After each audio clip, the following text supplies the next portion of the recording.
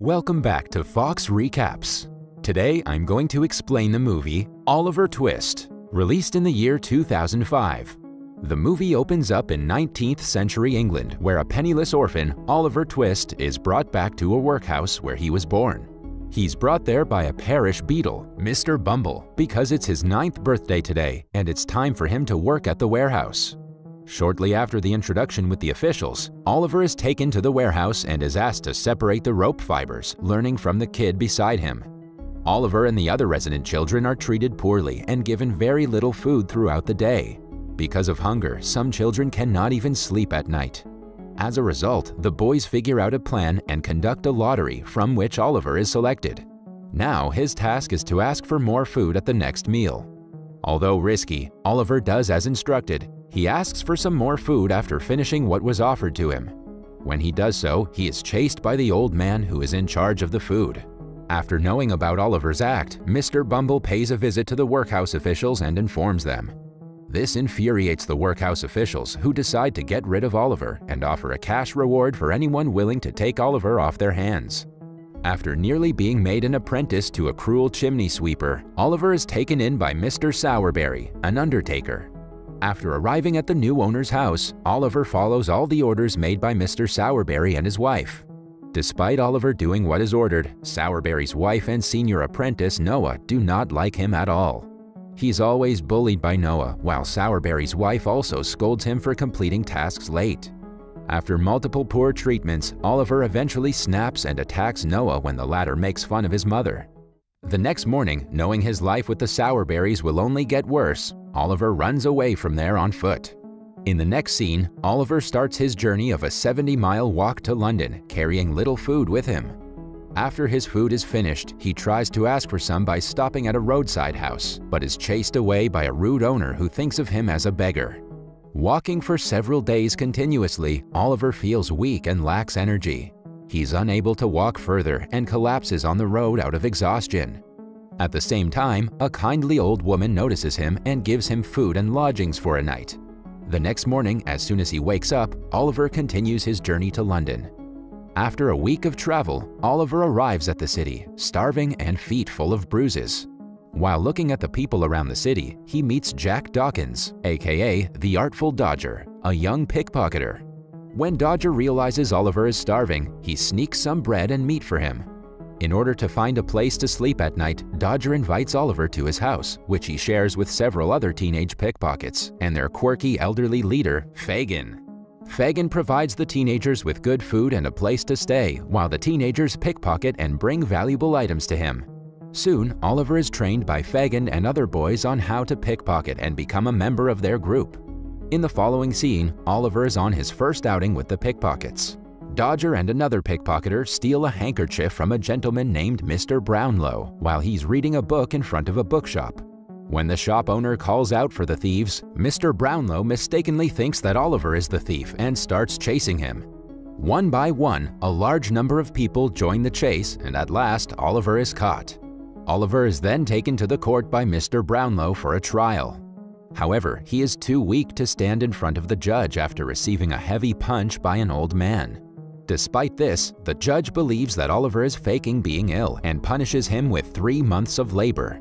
Just then, the bookshop owner arrives there and confesses that Oliver is not the thief. Feeling guilty for what he has done, Mr. Brownlow takes Oliver with him to his house. Elsewhere, Fagin is angry at Dodger for letting Oliver get caught. Meanwhile, Bill Sykes, one of Fagin's associates, approaches him while they're discussing Oliver. Bill suggests Nancy, a young call girl, go to the court and ask about the whereabouts of the boy.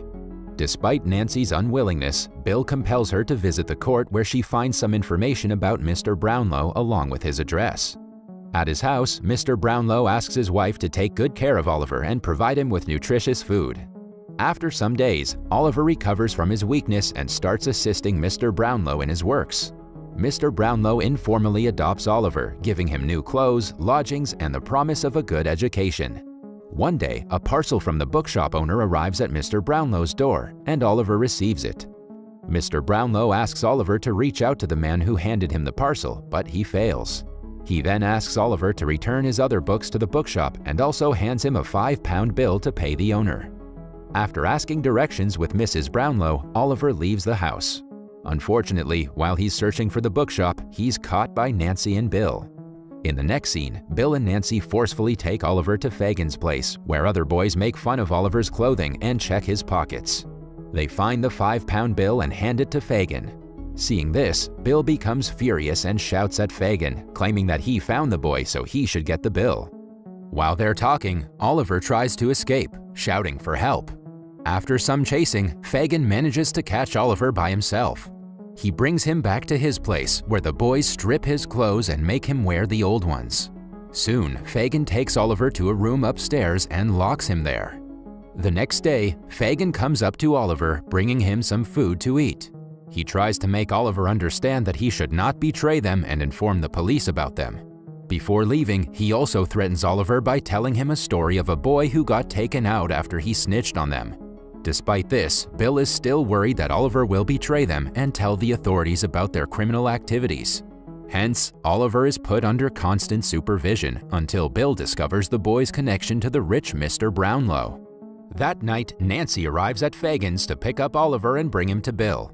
After Oliver arrives at Bill's place, he teaches him a few things about pistols and takes him to his accomplice, Toby Crackett. Together, they take Oliver to Mr. Brownlow's house for robbing. Oliver begs them to not make him steal from Brownlow, but they force him to jump over the compound wall and move along. Bill makes Oliver enter the house through a window opening, instructing him to open the front door as soon as he gets in. Oliver is pushed inside the house, but he hesitates to unlock the front door. Enraged, Bill points a gun at him and makes him open the door. At the same time, Mr. Brownlow hears the commotion and comes out with a gun. As soon as Oliver unlocks the door, Bill and Toby barge in. They are discovered by Mr. and Mrs. Brownlow. When Oliver tries to run towards Mr. Brownlow, Bill and Brownlow both fire a shot and Oliver gets hurt in the process. Before Mr. Brownlow can call the police, Bill and Toby flee from the place, carrying Oliver with them. As the two are running, Bill plans to kill Oliver to ensure his silence, but falls into a nearby river before he can take action. Afraid to get caught, Toby leaves Bill to drown and runs away with Oliver. Later, Toby arrives at Fagin's carrying an injured Oliver. Fagin and Nancy bandage Oliver's wound and inquire about Bill. After having a drink, Toby tells Fagin that their plan failed and Oliver tried to snitch on them. Lastly, he tells them that while they were running on the roads, Bill fell into a river and was seen swimming. The scene then shifts to Bill, who has somehow managed to survive. However, he is suffering from a fever and is confined to bed. As soon as Fagin arrives there, Bill inquires about Oliver and plots to kill him when he has recovered.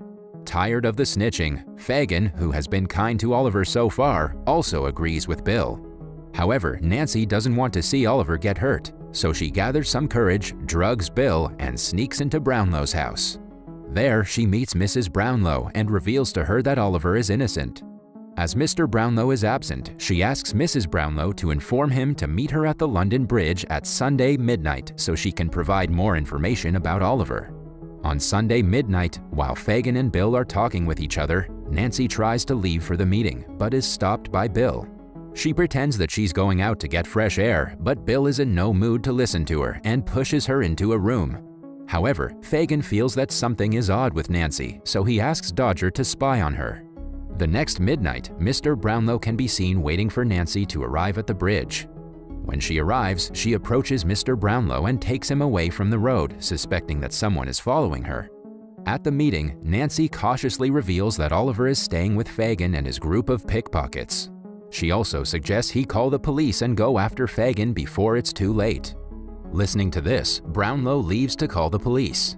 Unfortunately, the artful Dodger, who has been sent by the suspicious Fagin to spy on Nancy, has heard everything and he rushes to inform Fagin about it. Dodger approaches Fagin and tells him everything about Nancy and her act. After the revelation, Fagin instructs his boys to pack their belongings and leave the place. Later, a furious Bill arrives home and brutally beats Nancy to death.